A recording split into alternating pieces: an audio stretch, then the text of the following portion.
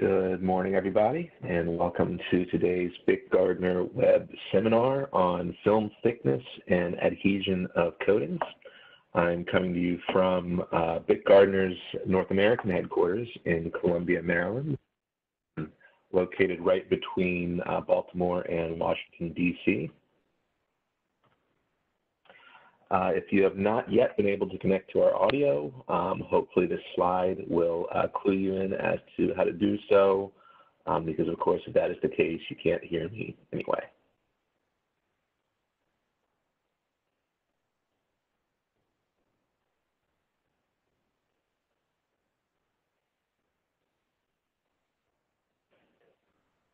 Okay, hopefully everybody is connected at this point.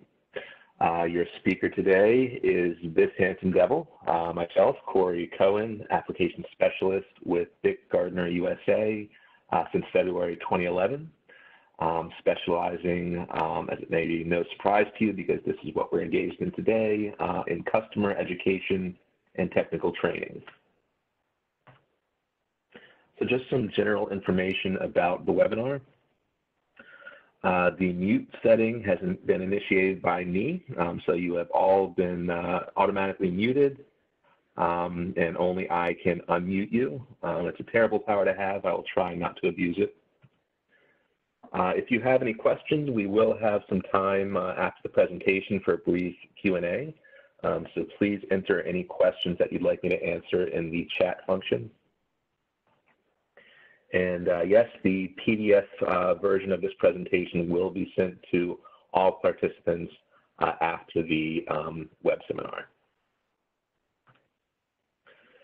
So our agenda today, first off, we'll talk about why we measure film thickness, and then we will get into methods of film thickness measurement and when to use them. We will talk about types of film thickness gauges, and then we will finish by discussing adhesion measurement by several different methods. So here we go, film thickness and adhesion measurement. So the definition of film thickness, according to ISO 2808, film thickness is the distance between the surface of the coating and the surface of the substrate. Pretty simple. So why do we measure film thickness? Well, there are a number of reasons. We'll list just a few here. One could be for protection. If we have a coating that is meant to be a protective coating, we have to apply it in the proper thickness in order to achieve that property. Opacity. So some coatings you may desire opacity or you may not. For coatings that you do want to achieve opacity, also you need to make sure you apply it in sufficient quantities to achieve that.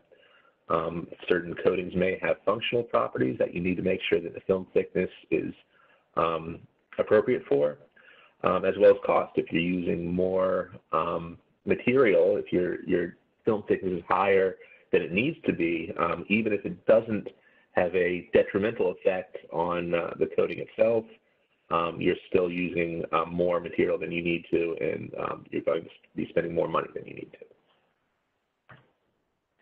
to. So film thickness can be measured either wet or dry, and when talking specifically about dry film thickness measurement, certain tests can be either destructive or non-destructive. So we'll get into all these different methods in a bit. The appropriate method is dependent on the substrate, whether your coating is on wood, plaster, plastic, or metal, or others. Measurements can be influenced by the surface texture, whether it's smooth or rough, flat or wavy. Just be aware that different substrates with different textures can provide different results. So beginning with wet film thickness, here we have two different tools, two different methods of measuring wet film thickness. On the left, we see the interchemical or IC gauge, which is also referred to sometimes simply as a wet film wheel. And then on the right, we have some various types of comb type gauges.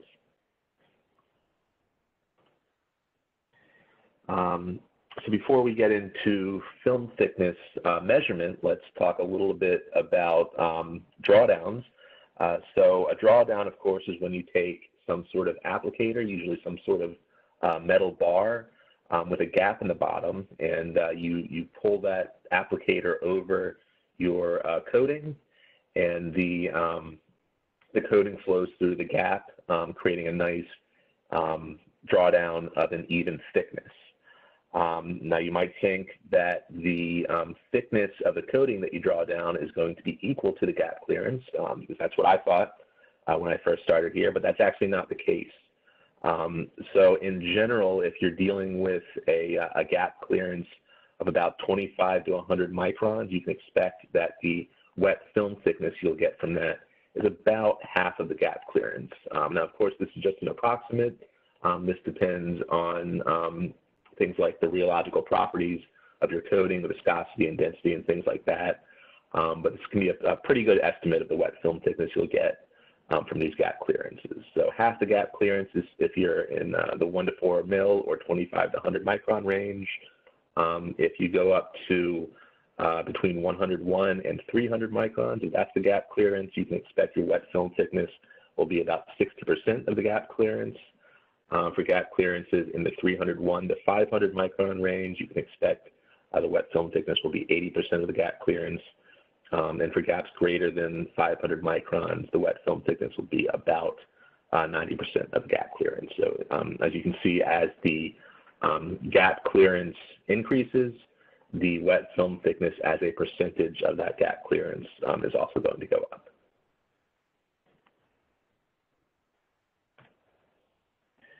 So here we have a diagram of a interchemical or interchemical gauge or wet film wheel.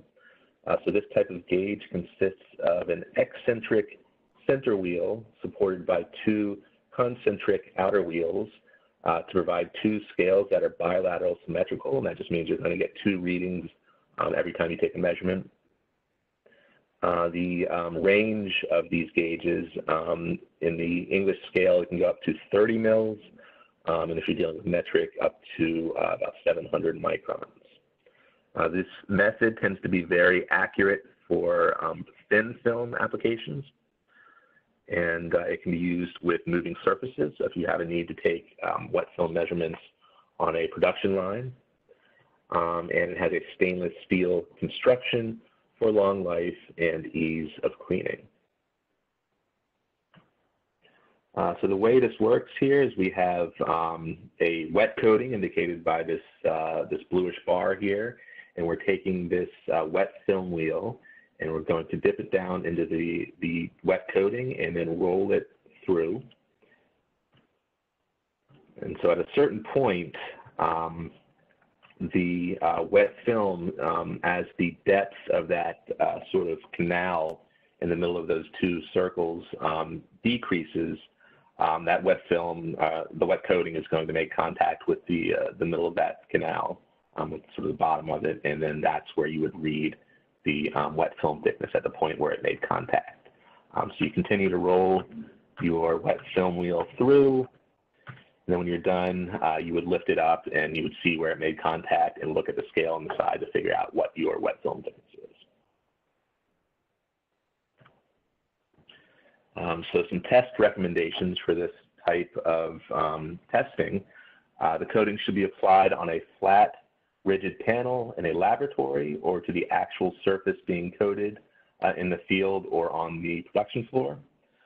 You want to measure the wet film thickness as quickly as possible to reduce shrinkage due to solvent loss. Of course, as soon as you apply your coating, it's going to begin to cure, which involves the solvents evaporating away, and the wet film thickness is going to begin decreasing pretty much immediately. So if you want to get the most accurate measurement of what your wet film thickness is at the point or at the time of coating, you want to take this measurement as quickly as possible. So when you report the results from this type of testing, you want to take the mean of the opposite readings. So I mentioned that the film wheel is designed so that every time you roll it through your coating, you're actually getting 2 different readings, and you want to take the average of those as your reported reading. And you also want to report the range and smallest graduation of the gauge used. So the repeatability of this type of gauge, if you're talking about measurements up to 4 mils, you should expect the measurements taken by the same operator with the same tool to agree with each other to within 0.4 or 0.5 mils, depending on the number of readings that you're taking. And for the reproducibility or the agreement between 2 different operators taking readings with the same type of instrument, you can expect those readings to agree with each other to within about 0.55 mils.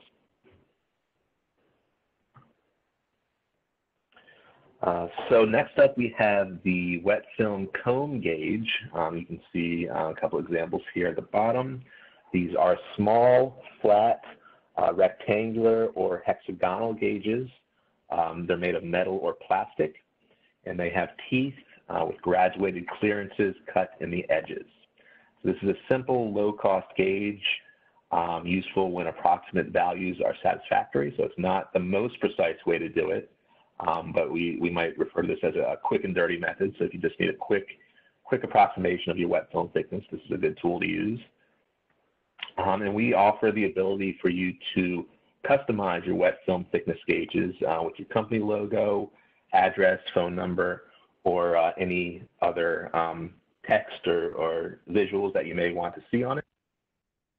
And then you can then take these and hand them out to your customers as a sort of functional business card that they can then use in their lab. And then, you know, when it comes time they need to order some product, they can look at that comb gauge and you know, give you a call.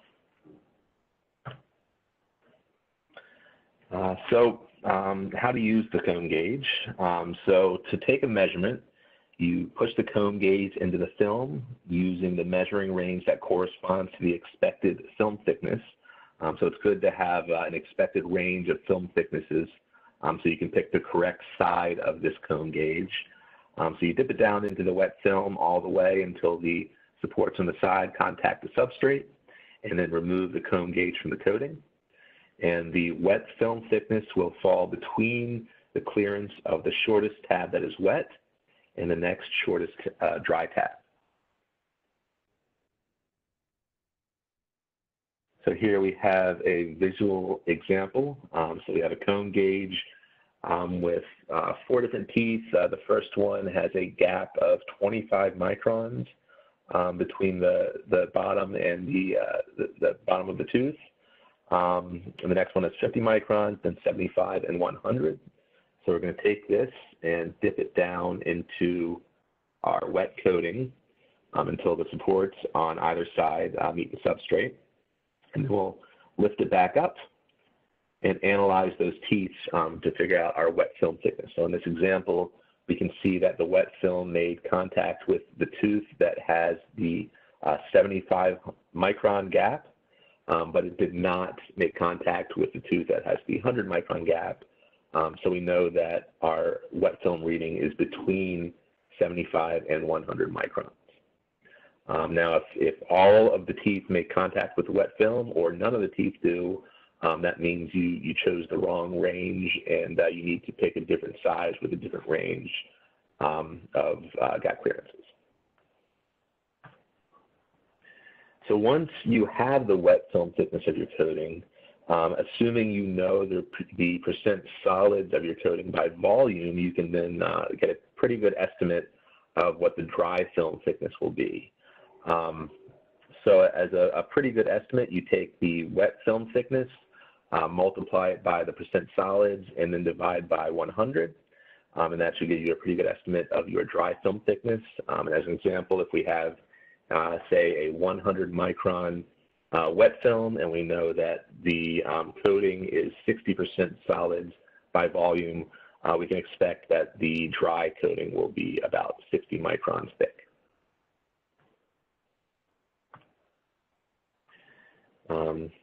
So why do we measure dry film thickness again? This is an essential parameter that needs to be measured routinely. It can have an impact, as discussed, on things like opacity, appearance, and protective properties of your coating. And applying too much coating can also be detrimental because it can lead to excessive dry time, cracking, and flaking of the paint film. as well as cost overruns. Okay, so moving on to dry film thickness measurement. So this is measuring the thickness of your coating after it has fully cured. So as mentioned, there are two different categories of this type of test, non-destructive and destructive.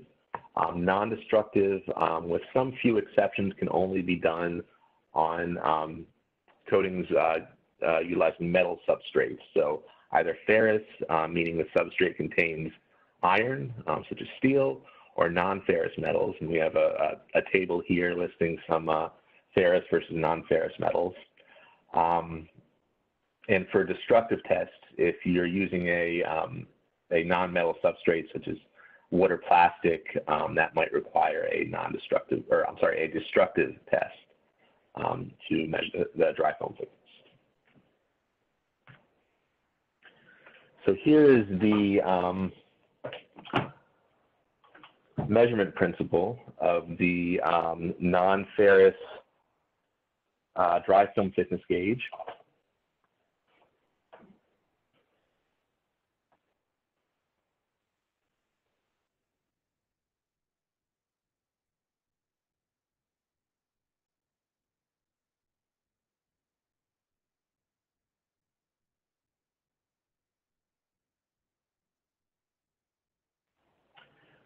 So the way this gauge works, it has a wire coiled around an iron core, and there's an alternating current run through the coiled wire, which induces an alternating magnetic field. Now, when this probe comes near a non-magnetic metal substrate, a current is induced in the substrate, which produces a magnetic field in the opposite direction. And so this causes the first magnetic field to weaken. And so the weakening of the first magnetic field produced by that coil can then be related to the distance between the probe and the substrate, which allows us to measure the dry film thickness of a coating on a non-ferrous substrate. Now for ferrous substrates, this uses what's called the magnetic induction method. This also consists of a wire coiled around an iron core. An alternating current is run through this coiled wire, which induces an alternating magnetic field, which in turn induces a voltage. So when this probe, when this apparatus gets close to a magnetizable surface, such as a ferrous substrate, the magnetic field is strengthened and the voltage increases. So by correlating the change in voltage with the distance between the probe and substrate, we can use this principle to measure the film thickness of a coating on a ferrous substrate. And also implemented in these types of gauges is what we call the Hall effect method. And this is where voltage is induced across a conductor in the presence of a magnetic field, with the magnitude of the voltage difference proportional to the strength of the magnetic field. And so Hall effect sensors are incorporated into ferrous magnetic induction sensors in order to provide more precise measurements.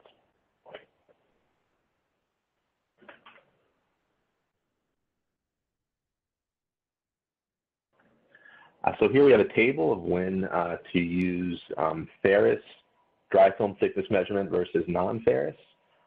Basically, if the substrate is steel or any type of ferrous magnetizable metal, you would need to use the ferrous method, and any other metal substrate that is non-ferrous or non-magnetizable, which actually does include some types of stainless steel, you would need to use the non-ferrous method.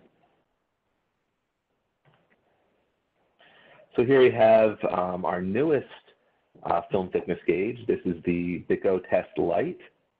It supports a compact design for one-hand operation.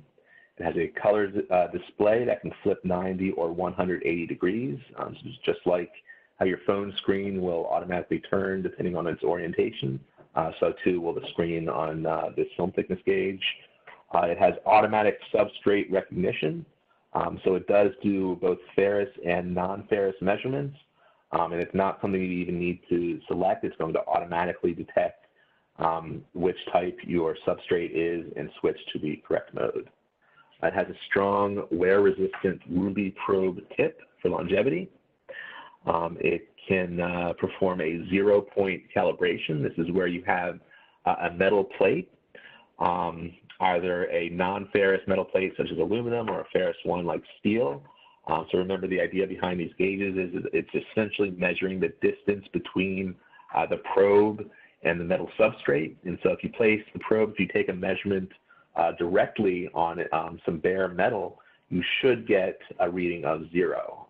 So the 0-point calibration consists of taking a measurement of a flat metal plate and then adjusting the value to 0, and that adjusts the calibration curve to be accurate. It has a key lock to only take readings, so that if you're trying to take readings with it, you don't actually hit some buttons and change some settings or anything like that. You can input high-low tolerances for a task fail warning. It has a statistic mode with a 1,000 measurement memory.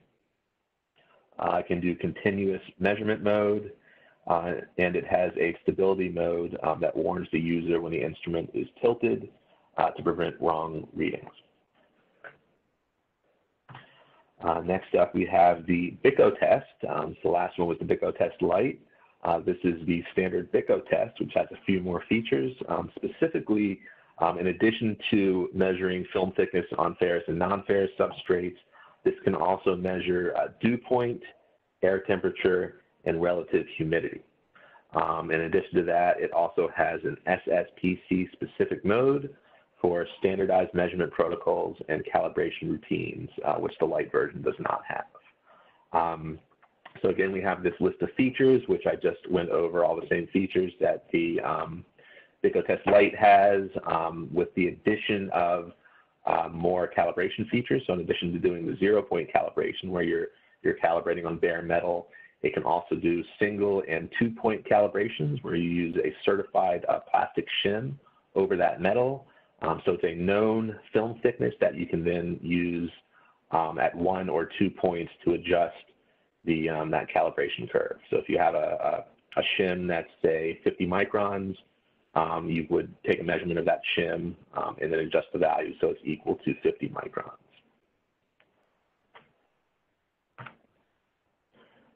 So what is dew point and why do we measure it? The dew point is the temperature to which air must be cooled to become saturated with water vapor. When air cools to its dew point through contact with a surface that is colder than air, water will condense on the surface. And the common example that we're all familiar with is a condensation on a cold glass.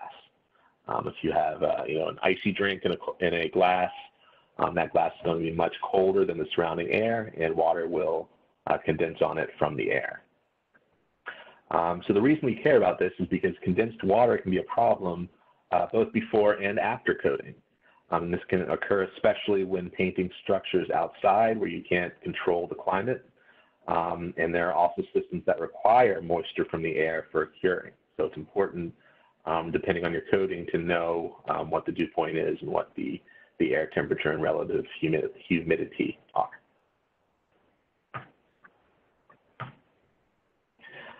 So coatings manufacturers typically provide some sort of application guide with specifications for the temperature and humidity.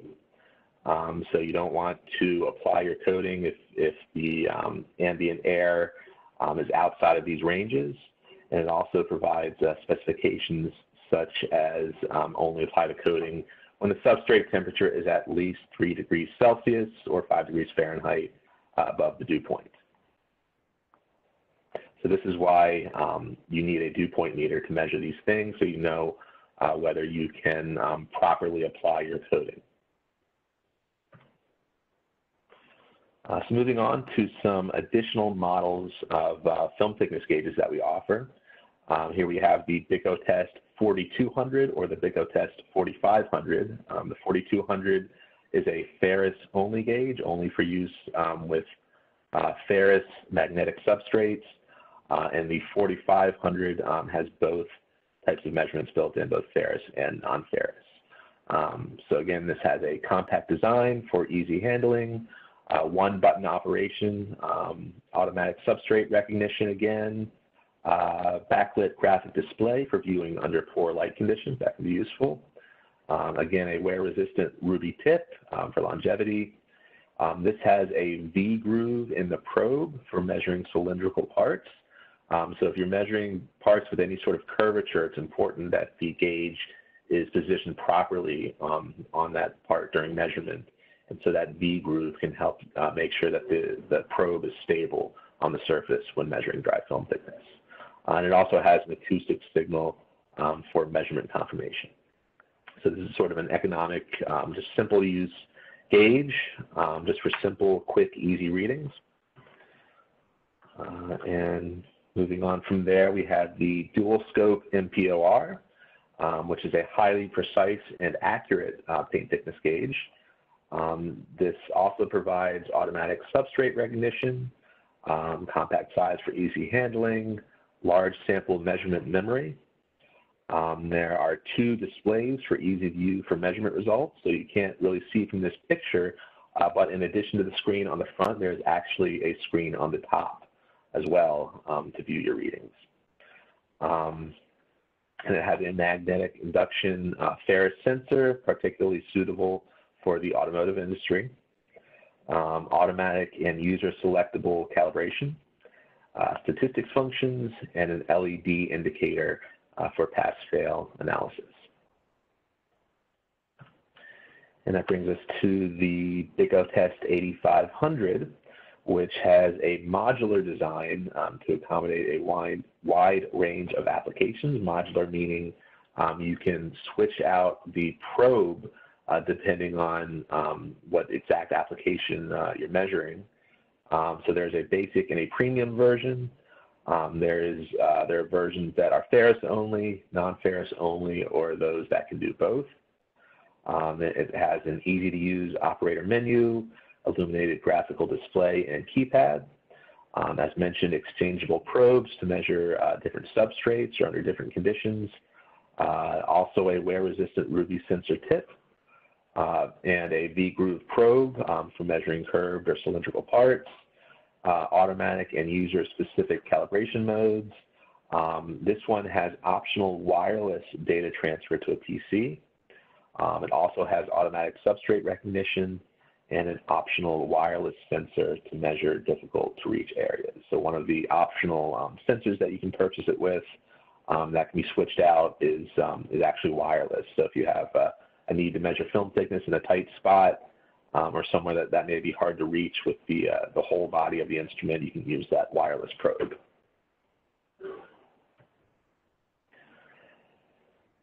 So in order to test the accuracy and the precision of your film thickness gauge, you can purchase plastic shims. Plastic shims are just thin plastic pieces with a certified thickness amount. These are traceable to either NIST or BAM. They're often used for ISO compliance. You can buy them individually or in sets, and they have an individual serial number on each shim for documentation.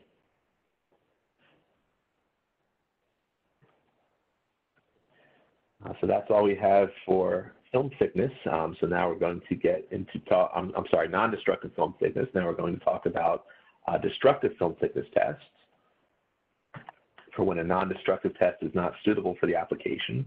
And so this test consists of cutting a V-shaped groove into the surface and then measuring the width of the exposed coating and relating that to the depth or the thickness of the coating.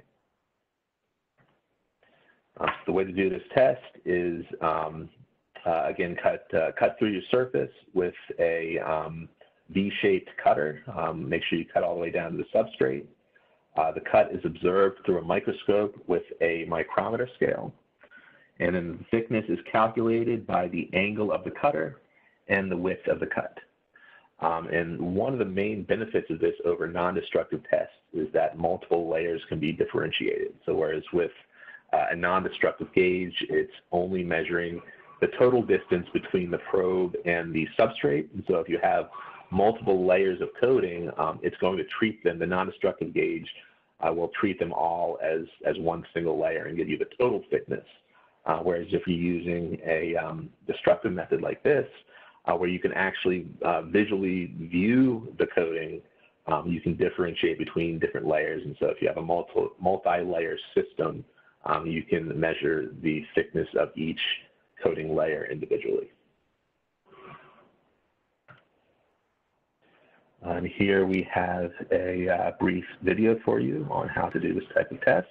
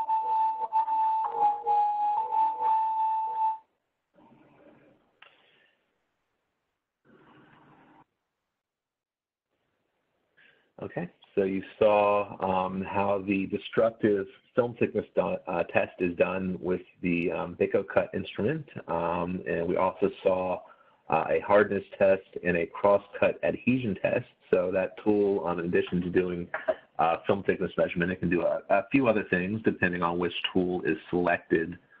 We're not going to get into hardness today, but we will discuss that adhesion measurement. So back to destructive film thickness, here we have an example. And in this example, we're using the cutter number 1 that has a 45-degree cutting angle. And from this selection of the cutter, we know that on that reticle scale that you're using to measure the width of the coating, we know that every division on that scale is equal to a depth of 20 microns. So here the width is measured as 30 divisions, so we multiply those 30 divisions by 20 microns, and we arrive at a dry film thickness of 600 microns. Okay, moving on to adhesion. According to the paint testing manual from ASTM, adhesion is the state in which two surfaces are held together by interfacial forces, which may consist of valence forces or interlocking action, or both. In simpler terms, it's simply the bond between, how strong the bond is between a coating and substrate. So coatings, the test method involves removing the coatings by abrading, chipping, cutting, or scraping off through the use of knives, coins, or other instruments. We'll show you a couple different methods.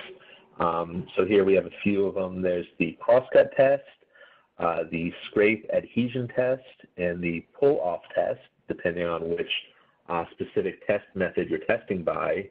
The thing to know is that all of these methods are destructive. Adhesion is always a tricky thing to measure, and there is no non-destructive way to do it. You always need to cut into the surface or to destroy the surface in order to measure the adhesion. So for the crosscut test, the procedure involves making a lattice pattern, as you saw at the end of that video, using a sharp razor blade, scalpel, knife, or as in the video, a multi-cutting device that has parallel blades that all cut parallel to each other. And it's important that when using these blades that you cut all the way down to the substrate for this type of testing. You then want to brush in a diagonal direction to the cuts 5 times each. This is specifically according to ASTM D 3359 and also this ISO 2409. You then apply pressure-sensitive tape and remove it in one step. You don't want to take too long to do it. Between half a second and 1 second is good at an approximately 60-degree angle. And you want to do this within 5 minutes after applying the tape.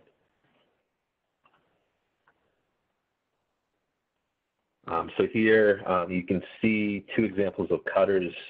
At the bottom left here we have, on the left is a single edge cutter. On the right, that one has 6 edges, and they're the exact same tool. The only difference is that on the one that's the wheel on the right, when one edge wears out, as they do over time, you can simply turn the wheel and use a different edge. So this is just 6 sides to this cutter in one, whereas the one on the left is only 1 cutter. So the crosscut test for adhesion, the kit includes a crosscut tool, which is the those wooden handles you see with the cutters attached to them, the tape, the brush, and a magnifying glass for evaluating the surface after the testing. And as mentioned, you can use a single cutting tool or a multi-cutting tool. The results will be the same. It's just if you have to do many of these tests and these cutters wear out very often, it can be more economical to get the multi-cutting tool with multiple sides. So after you make your lattice cuts in the surface, you do your brushing, and then you apply the tape and pull it off. Then it's time to evaluate the surface according to this criteria. So you evaluate the surface and give it a rating of 0 to 5 based on these visuals and these descriptions. So 5, well, for ISO, 5 is the worst adhesion, and 0 is the best. And for ASTM, it's reversed. 5 is the best or the strongest adhesion, and 0 is the worst. Now we have a video for how that was done.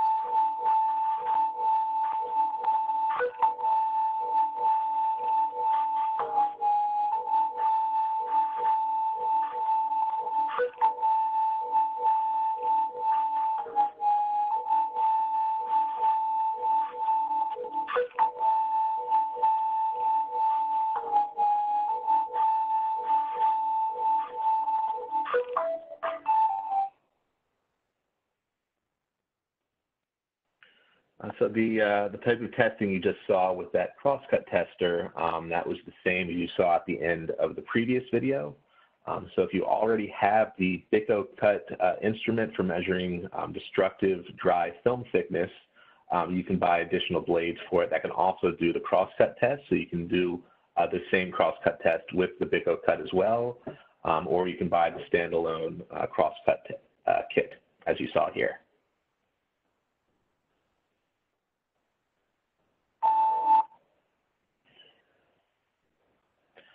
So when doing a test report following your crosscut test, the things you want to report include which cutting tool that was used. There are different cutting tools with different number of cutters and different spacing depending on the thickness of your coating. And of course, you do want to also report the film thickness of the coating. So this is another reason to test the film thickness of your coating so you know which cutter to use.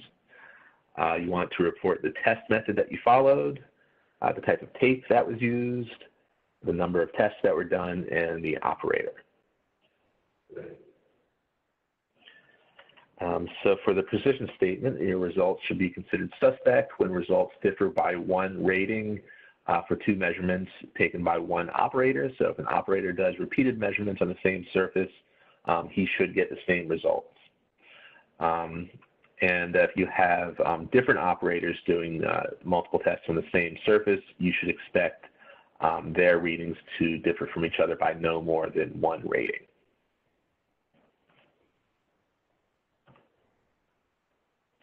Okay, and that brings us to our next adhesion test method, the pull-off adhesion test. So this can be used on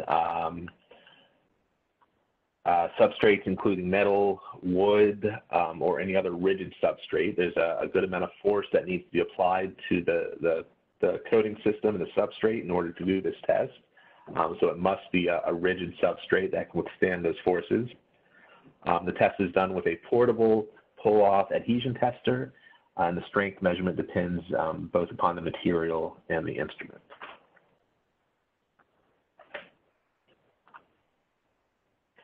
The procedure is to secure a loading fixture, such as a dolly, which you see here in the picture on the left. perpendicular to the surface of the coating with an adhesive. So you're gluing the bottom, the flat part of this dolly, onto the coating that you're testing.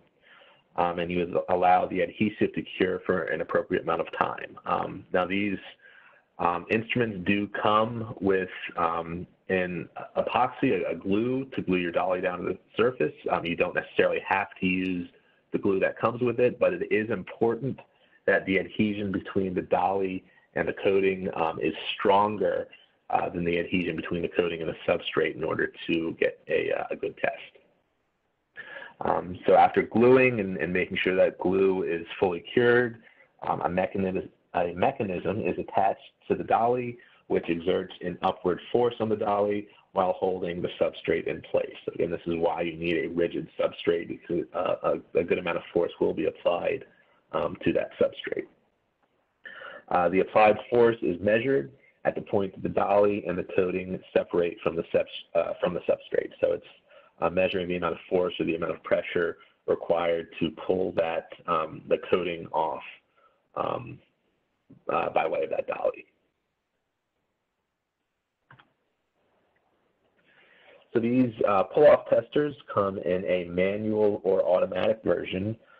In the manual version, it has a hand pump. You can see that at the top. So you actually have to provide the physical force to pull the dolly off, whereas the automatic version on the bottom has a motor and a pump that will provide the force itself. These dollies come in different sizes depending on the strength of your coating.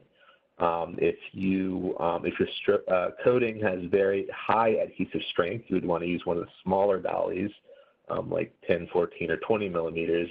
If your coating adhesion strength is very weak, you might need to move to one of the larger dollies to provide more surface area, such as the 50 millimeter. It has a detaching assembly. As mentioned, it comes with an adhesive, which is a two-component epoxy, so you have to mix the liquids from two different tubes to create that very strong bond, that very strong epoxy used to glue these dollies down to the coating. And it also comes with a circular hole cutter to cut the material around the dolly in order to isolate just that small circle of coating and substrate that you actually want to test without the strength of the surrounding coating coming into it. So here are some possible test results you might get with this type of adhesion pull-off test. So over here on the left, the coating has failed or has pulled off right in the middle of the layer, and this is what's referred to as a cohesive fracture. So this is something you'd want to note in your test report. In the middle there, we have the coating separate at the interface between two coatings. So it's separating one layer from another layer, and this is referred to as an adhesive fracture. And then over on the right, we actually have a glue failure where the coating and the glue have come off the coating, and this doesn't tell us anything about the coating at all. So this is actually a failed test that you would then need to repeat. And this is why I mentioned that it is very important that the glue that holds that dolly onto the coating is stronger than the adhesion between the coating and substrate, or the coating and the next layer down. Otherwise, when you do the test, it's just going to pull that glue off, and you're not going to actually be testing your surface. So your report for the pull-off adhesion test should include things like the temperature, humidity, or any other environmental conditions that you may consider important. A description of the apparatus, including the manufacturer and model number, and for example, whether it was a manual pump test or an automatic test. A description of the test system, the date, test location, and testing agent, whether the test resulted in a pass or a fail, and note the plane of failure, as mentioned in the previous slide. And of course, the test result, which is the amount of pressure, the amount of force that was required to pull that the dolly off of the substrate. and of course, any specific comments or corrections made to the system that you may think are important to note. So here is an example. We have a multi-layer automotive coating system. So since these types of coatings are often done on metal substrates, you can do a non-destructive film thickness measurement, which measures the total film thickness. So again, that's not going to differentiate between different layers. It's only telling you the total thickness of all the layers put together. So if you want to be able to differentiate between the different layers in a automotive coating system, for example, the E-coat, primer, and base coat, that would necessitate doing a destructive film thickness measurement where you actually cut into the coating and can actually visually observe the different layers and measure them individually. And also on this type of system, and a cross-cut adhesion test can also be useful to make sure that the coating is adhering to the substrate and that the different layers are adhering to each other as appropriate.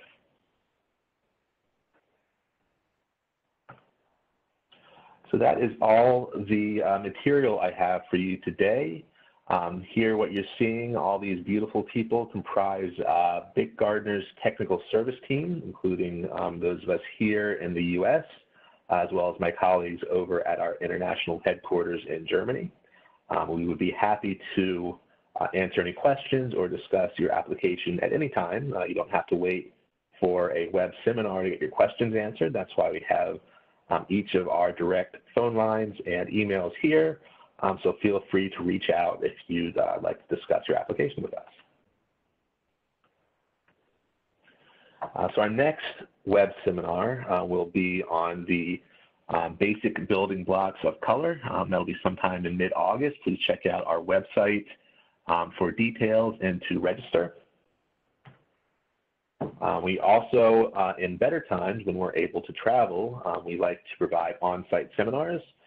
So if you have a desire for us to come to you and give an actual on-site seminar, and we can customize the presentation specifically for your needs, and we can bring our instruments with us and show them to you and allow you to actually see them in use and you know, pick them up and use them yourself. We have a new website at byk-instruments.com. Please check it out. And we also have plenty of videos on YouTube, which you can find at youtube.com/user/BICvideo. Many of these videos are also now available on our website, including the ones I just showed you. So you can go directly to byk-instruments.com and look for our videos there. That can be very useful for first-time users just to get a visual of how these things are actually used, as you saw in this web seminar. And of course, if you happen to be in the area, we'd love to host you at one of our offices. Here at the top left, we have our North American headquarters in lovely Columbia, Maryland. It's located right near Washington, D.C. and Baltimore, so plenty to see and do around here, and we'd love to have you in and show you around, as well as discussing any questions or needs you may have. And then at the bottom left there, we have our international headquarters in Geretsried, Germany. This is our primary production facility, and so similarly, my colleagues over in Germany would love to show you around the production facilities and the R&D facilities, and also discuss with you in person any needs you may have. It's located in Bavaria, lovely countryside right near the Alps. If you have the opportunity to visit, I definitely recommend it. And of course, they have delicious, delicious beer, which I also very highly recommend. Okay, and with that, that ends my presentation, and we will move on to the Q&A.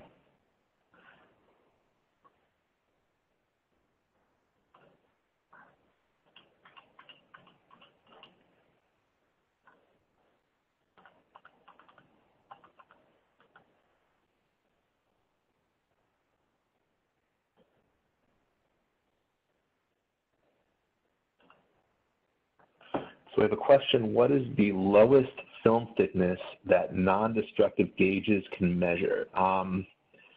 These gauges actually can measure all the way down to 0, so I do not believe there is a lower limit to what it can measure. Of course, there is a inherent uncertainty in the measurement, as there is with any type of measurement.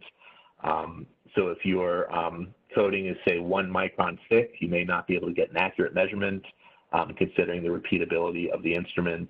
But for the most part, yeah, all the way down to very close to 0.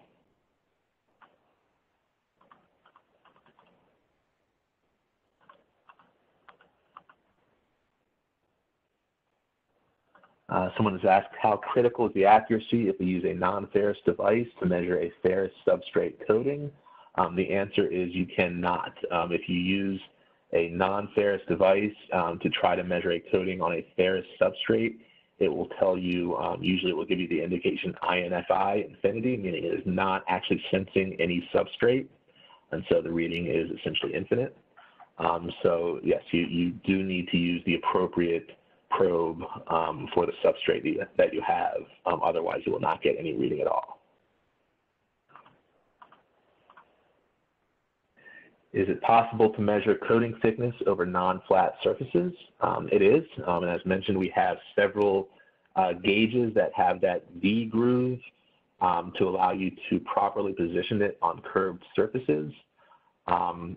One thing to note, though, is that you really only want to compare similar surfaces to other similar surfaces. So if you compare 2 readings on, say, a substrate with very high curvature versus another substrate with very low curvature, even if the film thickness is actually the same, you might get slight differences.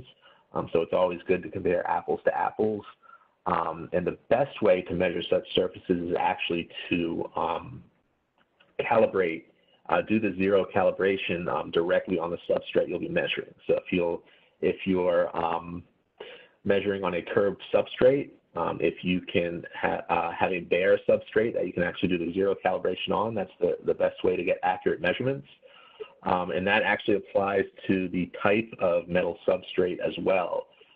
So most of these gauges, we provide these metal plates for you to do the 0 calibration on, but best practice actually is to calibrate directly on the metal substrate that you're using during measurement, and that will provide the most accurate values.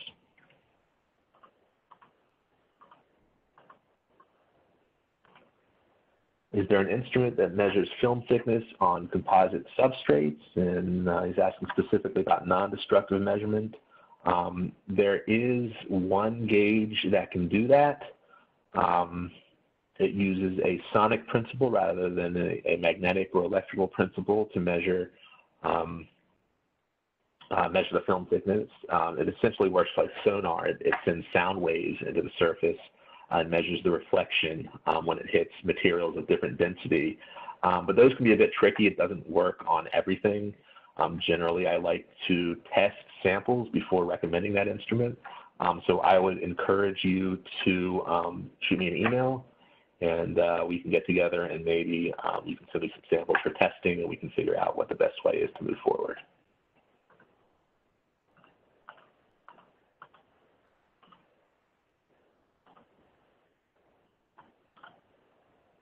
Are these expensive? I guess that's relative. I would say no, particularly our newest models. I believe we are still running promotions on our BICOTEST and BICOTEST Lite models, so I encourage you to contact us about that or to look on our website.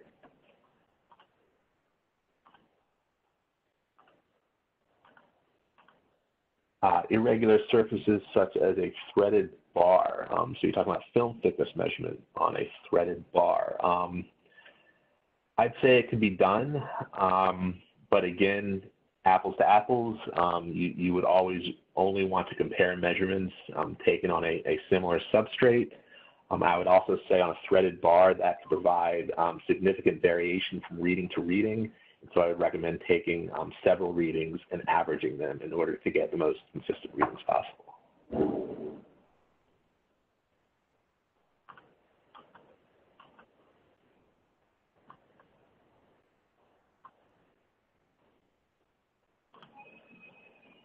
If you have questions about the adhesion test, I would encourage you to email me directly. Again, you'll find that email in this presentation, which will be distributed to you after we're done.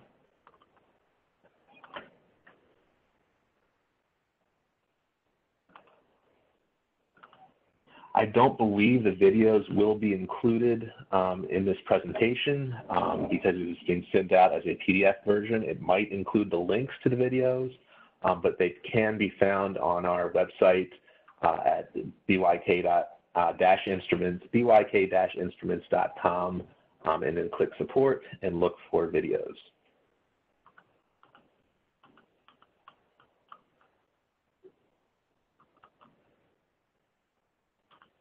The crosscut test, the cutter sometimes doesn't give lines in the middle.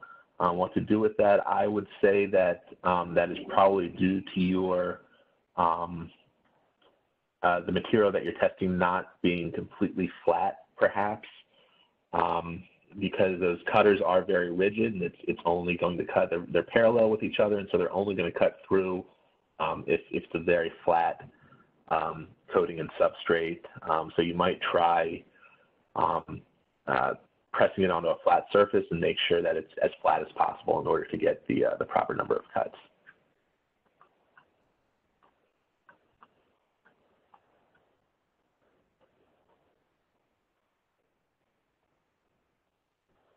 Can you unmute us? With great power comes great responsibility, so I'm afraid no.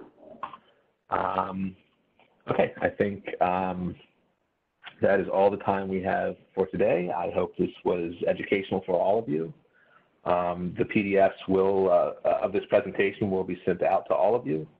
If you have any questions, please contact us, and I hope you have a great rest of your day.